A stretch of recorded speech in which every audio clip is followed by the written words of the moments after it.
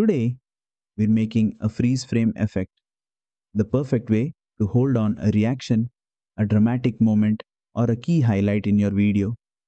First, open your project and scrub through your timeline to find the exact moment you want to freeze. Zoom in on the timeline for more precision. Once you've got it, tap your clip, scroll along the toolbar and tap freeze frame.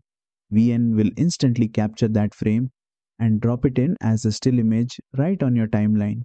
If you want it longer or shorter, just drag the ends of the freeze frame clip to match your scene's timing. Now, for the fun part, effects. Select the frozen clip, tap effects and try things like glitch for a digital vibe, blur for focus, or zoom for added drama. Use the sliders to tweak intensity so it matches your style. If you want to go even further, add motion to give the freeze a slow zoom or pan, or overlay some bold text or your logo right on top. Preview your work, and when it's looking perfect, export it and share with the world. If this helped, don't forget to like, share, and subscribe for more quick VN editing tips.